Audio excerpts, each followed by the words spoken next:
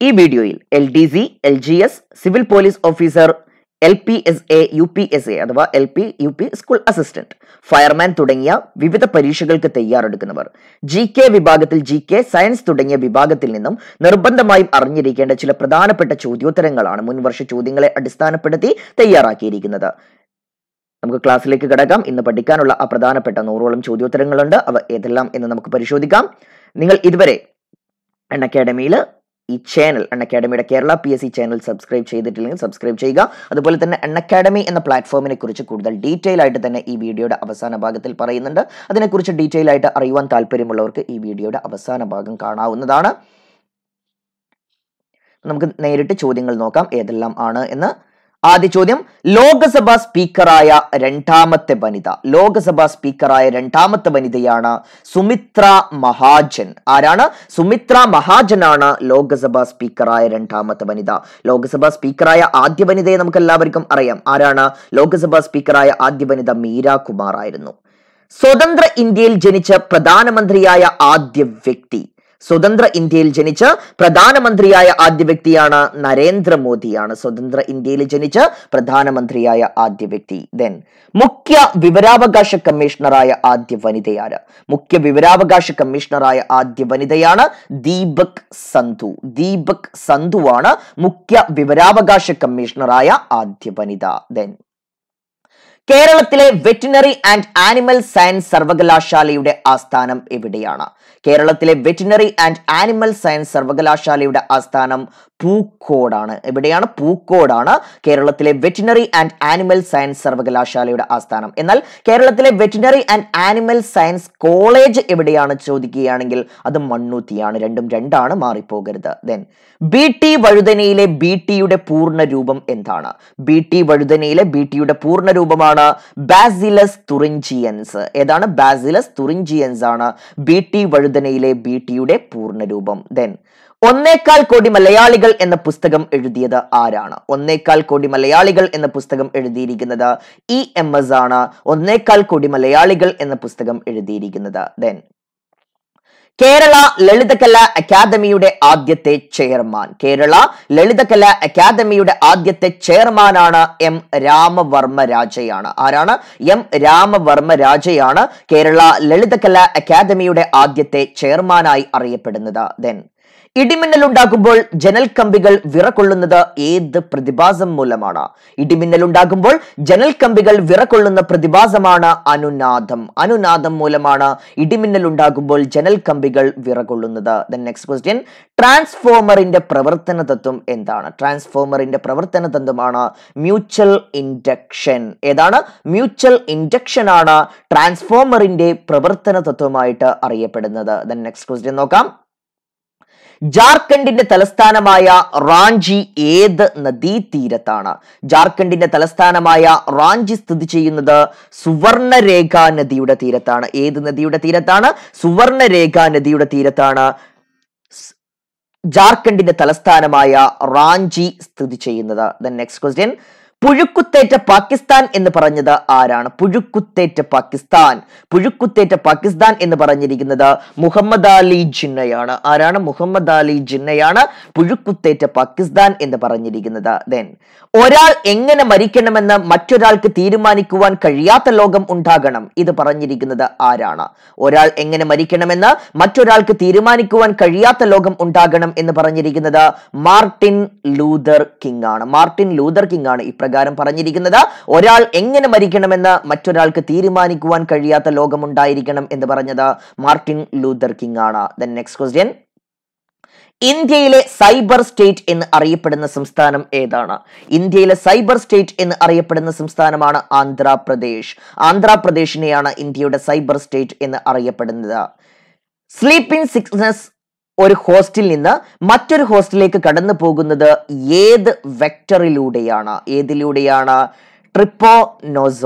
ട്രിപ്പാനോസോമയിലൂടെയാണ്. Sleeping sickness ഒരു ഹോസ്റ്റിൽ നിന്ന് മറ്റൊരു ഹോസ്റ്റിലേക്ക് കടന്നു പോകുന്നത് ഏത് വെക്ടറിലൂടെയാണ്? ട്രിപ്പാനോസോമയിലൂടെയാണ്. ദെൻ നെക്സ്റ്റ് ക്വസ്റ്റ്യൻ വരുന്നു, നർമ്മദ ബച്ചാവോ ആന്തോളൻ എന്നതിന്റെ നേതാവ് ആരാണ്? നർമ്മദ ബച്ചാവോ ആന്തോളൻ എന്നതിന്റെ നേതാവാണ് മേധാ പട്കർ. ആരാണ്? മേധാ പട്കർ ആണ് നർമ്മദ ബച്ചാവോ ആന്തോളൻ എന്നതിന്റെ നേതാവായി അറിയപ്പെടുന്നത്. Next question, നാറ്റ് pack എന്തുമായിട്ട് ബന്ധപ്പെട്ടിരിക്കുന്നതാണ്? നാറ്റ് പാക്ക് എന്തുമായിട്ട് ബന്ധപ്പെട്ടിരിക്കുന്നു? നാറ്റ് പാക്ക് ബന്ധപ്പെട്ടിരിക്കുന്നത് ട്രാൻസ്പോർട്ടുമായിട്ട്. നാറ്റ് പാക്ക് എന്നത് ട്രാൻസ്പോർട്ടുമായിട്ട് ബന്ധപ്പെട്ടിരിക്കുന്നതാണ്. ദെൻ നെക്സ്റ്റ് ക്വസ്റ്റ്യൻ വരുന്നു, മിൽമ ആരംഭിച്ച വർഷം ഏതാണ്? ഏത് വർഷമാണ് മിൽമ ആരംഭിച്ചിരിക്കുന്നത്? മിൽമ ആരംഭിച്ചിരിക്കുന്നത് 1980 മിൽമയുടെ തലസ്ഥാനം വരുന്നത്, മിൽമയുടെ ആസ്ഥാനം വരുന്നത് തിരുവനന്തപുരത്താണ്. ദെൻ G20 അംഗത്വമുള്ള ഏക തെക്കനേഷ്യൻ രാജ്യം ഏതാണ്? G20 അംഗത്വമുള്ള ഏക തെക്കനേഷ്യൻ രാജ്യമാണ് ഇന്ത്യ.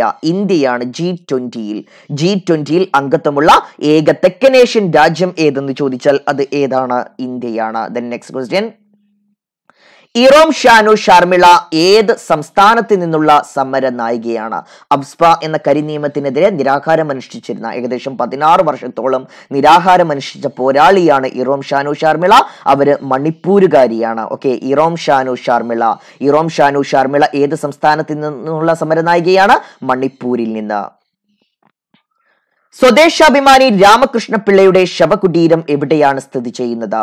സ്വദേശാഭിമാനി രാമകൃഷ്ണപിള്ളയുടെ ശവകുടീരം സ്ഥിതി ചെയ്യുന്നത് പയ്യാമ്പലത്താണ്. എവിടെയാണ്? പയ്യാമ്പലത്താണ് സ്വദേശാഭിമാനി രാമകൃഷ്ണപിള്ളയുടെ ശവകുടീരം സ്ഥിതി ചെയ്യുന്നത്. Then Indo Tibetan border police രൂപം കൊണ്ട വർഷം ഏത് വർഷമാണ്? ഇൻഡോ ടിബറ്റൻ ബോർഡർ പോലീസ് രൂപം കൊണ്ടിരിക്കുന്നത്, ഇൻഡോ ടിബറ്റൻ ബോർഡർ പോലീസ് അഥവാ ITBP രൂപം കൊണ്ടിരിക്കുന്നത് ഏത് വർഷമാണ്? 1962 ഇൻഡോ ടിബറ്റൻ ബോർഡർ പോലീസ് രൂപീകൃതമായിരിക്കുന്നത്.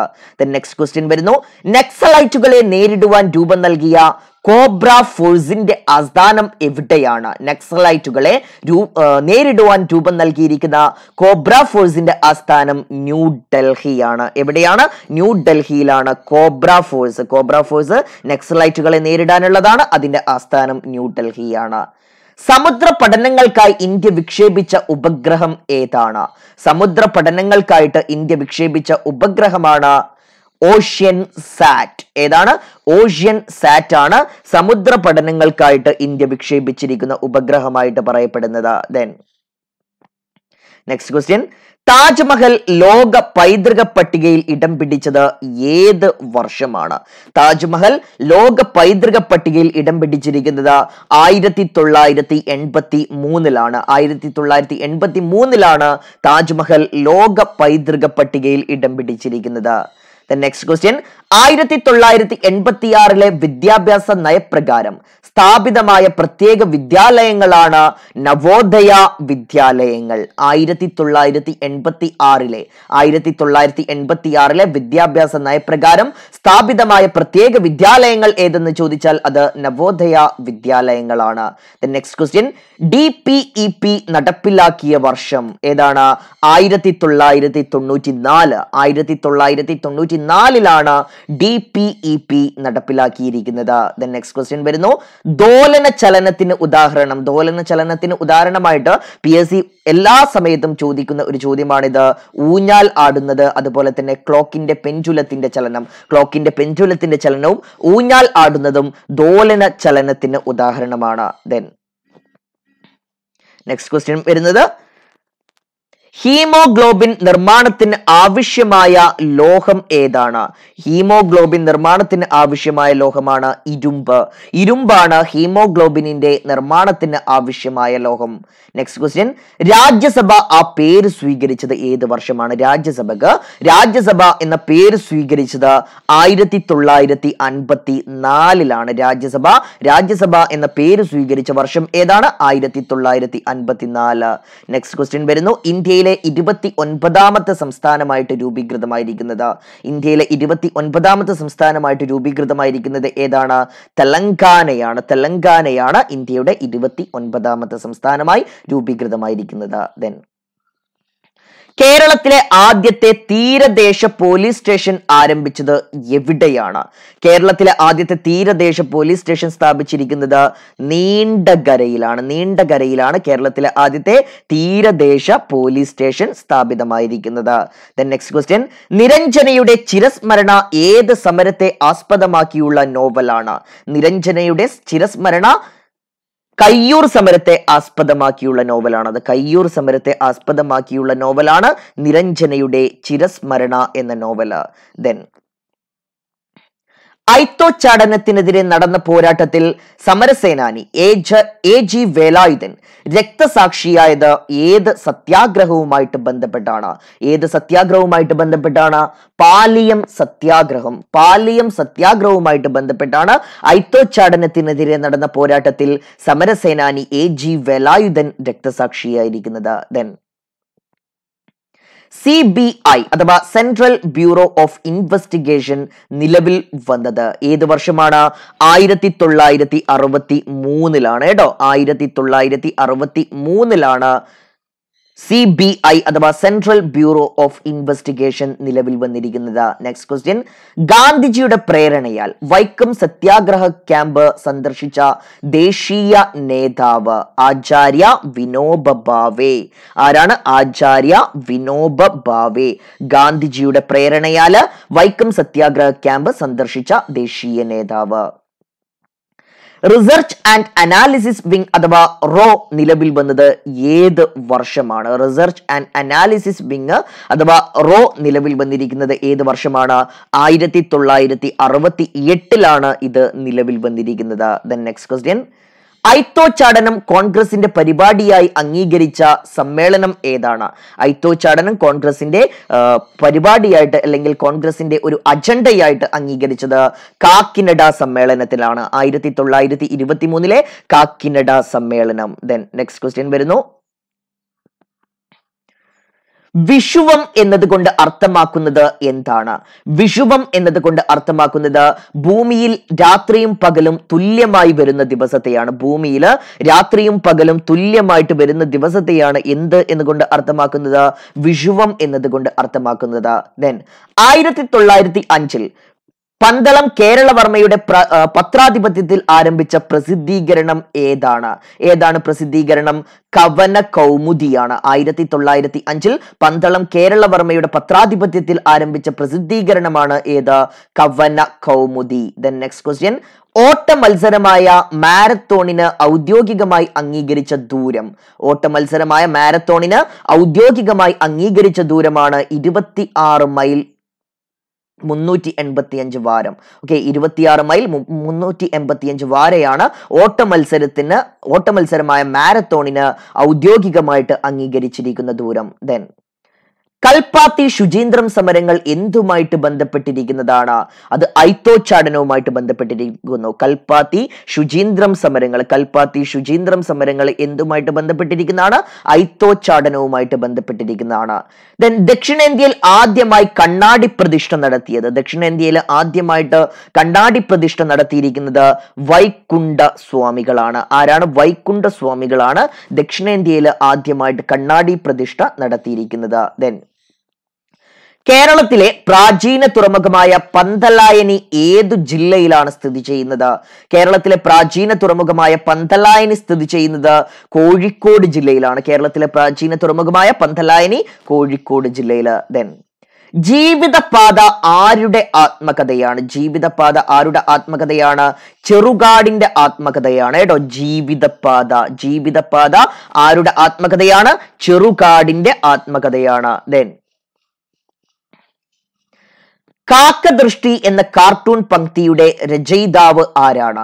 കാക്കദൃഷ്ടി എന്ന കാർട്ടൂൺ പംക്തിയുടെ രചയിതാവാണ് ഗോപി കൃഷ്ണൻ. ആരാണ്? ഗോപി കൃഷ്ണനാണ് കാക്കദൃഷ്ടി എന്ന കാർട്ടൂൺ പംക്തിയുടെ രചയിതാവായിട്ട് അറിയപ്പെടുന്നത്. ദെൻ പറയിപ്പറ്റ പന്തീരുകുലത്തെ കുറിച്ചുള്ള ഗ്രന്ഥം ഏതാണ്? പറയിപ്പറ്റ പന്തീരകുലം. പറയിപ്പറ്റ പന്തീരകുലത്തെ കുറിച്ചുള്ള ഗ്രന്ഥമാണ് ഐതിഹ്യമാല. ഏതാണ്? ഐതിഹ്യമാലാണ് പറയിപ്പറ്റ പന്തീരകുലത്തെ കുറിച്ചുള്ള ഗ്രന്ഥം. റാപ്പിഡ് ആക്ഷൻ ഫോഴ്സ് രൂപം കൊണ്ടത് ഏത് വർഷമാണ്? റാപ്പിഡ് ആക്ഷൻ ഫോഴ്സ് രൂപം കൊണ്ടിരിക്കുന്നത് 1992. 1992 RAF അഥവാ റാപ്പിഡ് ആക്ഷൻ ഫോഴ്സ് രൂപീകൃതമായിരിക്കുന്നത്. ദേശീയ ചലച്ചിത്ര അവാർഡുകൾ ഏർപ്പെടുത്തിയത് ഏത് വർഷമാണ്? ദേശീയ ചലച്ചിത്ര അവാർഡുകൾ ഏർപ്പെടുത്തിയിരിക്കുന്നത് 1954. 1954 ദേശീയ ചലച്ചിത്ര അവാർഡുകൾ ഏർപ്പെടുത്തിയിരിക്കുന്നത്. ദെൻ ഡീഗോ മറഡോണയുടെ ജന്മദേശം എല്ലാവർക്കും അറിയാവുന്നത് തന്നെയാണിത്. ഡീഗോ മറഡോണയുടെ ജന്മദേശം ഏതാണ്? അർജന്റീന അല്ലെ? അർജന്റീനയാണ് ഡീഗോ മറഡോണയുടെ ജന്മദേശമായിട്ട് അറിയപ്പെടുന്നത്. വിദേശ് സഞ്ചാർ നിഗം ലിമിറ്റഡ് സ്ഥാപിതമായത് ഏത് വർഷമാണ്? വിദേശ് സഞ്ചാർ നിഗം ലിമിറ്റഡ് സ്ഥാപിതമായിരിക്കുന്നത് 1986. 1986 വിദേശ് സഞ്ചാർ നിഗം ലിമിറ്റഡ് സ്ഥാപിതമായിരിക്കുന്നത്. ദൈവകണം എന്ന് അറിയപ്പെടുന്നത് ഏതിനെയാണ്? ഹിഗ്സ് ബോസോണിനെയാണ്. ഹിഗ്സ് ബോസോണിനെയാണ് ദൈവകണം എന്ന് അറിയപ്പെടുന്നത്. രാസായുധ നിരോധന സംഘടനയുടെ ആസ്ഥാനം എവിടെയാണ്? രാസായുധ നിരോധന സംഘടനയുടെ ആസ്ഥാനം എവിടെയാണ്? ഹേഗ് ആണ് കേട്ടോ. ഹേഗാണ് രാസായുധ നിരോധന സംഘടന. രാസായുധ നിരോധന സംഘടനയുടെ ആസ്ഥാനമായിട്ട് പറയപ്പെടുന്നത് ഏതാണ്? ഹേഗാണ്. ദെൻ ഫാറ്റ് ടാക്സ് ഏർപ്പെടുത്തിയ ആദ്യ രാജ്യം ഏതാണ്? ഫാറ്റ് ടാക്സ് അഥവാ കൊഴുപ്പ് നികുതി ഏർപ്പെടുത്തിയ ആദ്യ രാജ്യമാണ് ഡെൻമാർക്ക്. ഡെൻമാർക്കാണ് ഫാറ്റ് ടാക്സ് അഥവാ കൊഴുപ്പ് നികുതി ഏർപ്പെടുത്തിയ ആദ്യ രാജ്യമായിട്ട് പറയപ്പെടുന്നത്. ദെൻ ഇന്ദുലേഖ എന്ന നോവലിലെ നായകൻ ആരാണ്? ഇന്ദുലേഖ എന്ന നോവലിലെ നായകനാണ് മാധവനാണ് ഇന്ദുലേഖയിലെ നായകൻ. പട്ടം താണുപിള്ള തിരുക്കൊച്ചിയിൽ മുഖ്യമന്ത്രിയായത് ഏത് വർഷമാണ്? പട്ടം താണുപിള്ള തിരുക്കൊച്ചിയിൽ മുഖ്യമന്ത്രിയായത് ഏത് വർഷമാണ്? 1954. 1954 പട്ടം താണുപിള്ള തിരുക്കൊച്ചിയിൽ മുഖ്യമന്ത്രിയായിരിക്കുന്നത്. ദെൻ ശാരദ ആക്ട് ഏതുമായിട്ട് ബന്ധപ്പെട്ട നിയമമാണ്? ശാരദ ആക്ട് ബാല്യവിവാഹവുമായിട്ട് ബന്ധപ്പെട്ടിരിക്കുന്ന ആക്ട് ആണ് ഏത്? ശാരദ ആക്ട്. ദെൻ വിവര കൈമാറ്റത്തിൽ GPRS എന്നത് എന്താണ്? ജനറൽ പാക്കറ്റ് റേഡിയോ സർവീസ് ആണ്. ജനറൽ പാക്കറ്റ് റേഡിയോ സർവീസ് എന്നാണ് വിവര കൈമാറ്റത്തിൽ. GPRSന് പല രീതിയിലുള്ള ഡെഫിനിഷൻ ഉണ്ട് എന്നാണ്. പക്ഷേ വിവര കൈമാറ്റ വിഭാഗത്തിൽ GPRS ഏതാണ്? General packet radio service. Mary com ഏത് കായിക ഇനവുമായിട്ട് ബന്ധപ്പെട്ടിരിക്കുന്നു? മേരി കോം ഏത് കായിക ഇനവുമായിട്ട് ബന്ധപ്പെട്ടിരിക്കുന്നതാണ്? ബോക്സിംഗുമായിട്ട് ബന്ധപ്പെട്ടിരിക്കുന്നതാണ് മേരി കോം. ദെൻ ഭാരത രത്നം ബഹുമതി ഏർപ്പെടുത്തിയിരിക്കുന്ന വർഷം ഏതാണ്? ഭാരത രത്നം ബഹുമതി ഏർപ്പെടുത്തിയിരിക്കുന്നത് 1954. 1954 ഭാരത രത്നം ബഹുമതി ഏർപ്പെടുത്തിയിരിക്കുന്നത്. ഉരകങ്ങളുടെ വിസർജ്യ വസ്തുവാണ് യൂറിക് ആസിഡ്. ഉരകങ്ങളുടെ വിസർജ്യ വസ്തു ഏതാണ്? യൂറിക് ആസിഡ് ആണ്. ദെൻ മനുഷ്യ ശരീരത്തിൽ സൺബേണിന് കാരണമാകുന്ന കിരണങ്ങളാണ് അൾട്രാ വയലറ്റ് കിരണങ്ങൾ. ഏതാണ്? അൾട്രാ വയലറ്റ് കിരണങ്ങളാണ് മനുഷ്യ ശരീരത്തിൽ സൺബേണിന് കാരണമാകുന്ന കിരണങ്ങൾ. ഇന്ത്യയിൽ VSNL വഴി ഇന്റർനെറ്റ് സംവിധാനം നിലവിൽ വന്ന വർഷം? ഇന്ത്യയിൽ വിദേശ് സഞ്ചാർ നിഗം ലിമിറ്റഡ് അഥവാ VSNL വഴി ഇന്റർനെറ്റ് സംവിധാനം നിലവിൽ വന്നത് 1995. ഇന്ത്യയിൽ VSNL വഴി ഇന്റർനെറ്റ് സംവിധാനം 1995.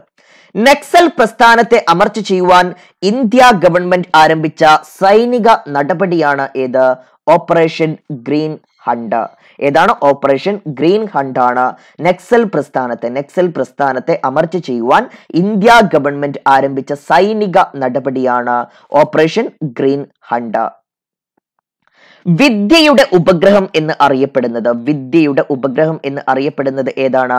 എജുസാറ്റ് ആണ്. എജുസാറ്റ് ആണ് വിദ്യയുടെ ഉപഗ്രഹം എന്ന് അറിയപ്പെടുന്നത്. ഏതിനെയാണ്? എജുസാറ്റിനെയാണ്. ദെൻ ഇന്ത്യയുടെ ദേശീയ ജലജീവി ഏതാണ്? ഇന്ത്യയുടെ ദേശീയ ജലജീവിയാണ് ഡോൾഫിൻ. ഡോൾഫിൻ അത് ഗംഗാ ഡോൾഫിൻ ആണ്. സ്പെസിഫൈ ചെയ്ത് പറയുകയാണെങ്കിൽ നോർമൽ ഡോൾഫിൻ അല്ല, ഗംഗാ ഡോൾഫിൻ ആണ് ഇന്ത്യയുടെ ദേശീയ ജലജീവിയായി പറയുന്നത്.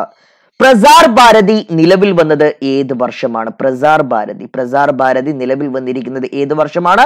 1997. 1997 പ്രസാർ ഭാരതി നിലവിൽ വന്നിരിക്കുന്നത്. ദെൻ ഇന്ത്യയുടെ ആദ്യത്തെ ഭൂഖണ്ഡാന്തര ബാലിസ്റ്റിക് മിസൈൽ ഏതാണ്? ഇന്ത്യയുടെ ആദ്യത്തെ ഭൂഖണ്ഡാന്തര ബാലിസ്റ്റിക് മിസൈലാണ് അഗ്നി 5. ഏതാണ്? അഗ്നി 5 ആണ് ഇന്ത്യയുടെ ആദ്യത്തെ ഭൂഖണ്ഡാന്തര ബാലിസ്റ്റിക് മിസൈൽ. വിപ്ലവത്തിന്റെ ശുക്രനക്ഷത്രം എന്ന് കുമാരനാശാനെ വിലയിരുത്തിയ സാഹിത്യ നിരൂപകൻ ആരാണ്? വിപ്ലവത്തിന്റെ ശുക്രനക്ഷത്രം എന്ന് കുമാരനാശാനെ വിലയിരുത്തിയ സാഹിത്യ നിരൂപകനാണ് ജോസഫ് മുണ്ടശ്ശേരി. ആരാണ്? ജോസഫ് മുണ്ടശ്ശേരിയാണ്. റസൂൽ പൂക്കുറ്റിക്ക് ഓസ്കാർ അവാർഡ് നേടിക്കൊടുത്ത ചിത്രം സ്ലം ഡോഗ് മില്ലേനിയർ ആണ്. ഏതാണ്? റസൂൽ പൂക്കുറ്റിക്ക് ഓസ്കാർ അവാർഡ് നേടിക്കൊടുത്ത ചിത്രം ഏതാണ്? Slum dog മില്ലേനിയർ. ഓസ്കാർ നേടിയ ആദ്യ മലയാളി ആരാണ്? ഓസ്കാർ നേടിയ ആദ്യ മലയാളിയായിട്ട് പറയപ്പെടുന്നത് റസൂൽ പൂക്കുറ്റിയാണ്. നമ്മൾ നേരത്തെ തൊട്ടുമുന്നേ പറഞ്ഞ സ്ലം ഡോഗ് മില്ലേനിയറിൽ ഓസ്കാർ അവാർഡ് നേടിയ റസൂൽ പൂക്കുറ്റിയാണ് ഓസ്കാർ നേടിയ ആദ്യ മലയാളിയും. പച്ചക്കറികൾ മുറിച്ചതിന് ശേഷം കഴുകരുത് എന്ന് പറയുന്നത് എന്തുകൊണ്ടാണ്?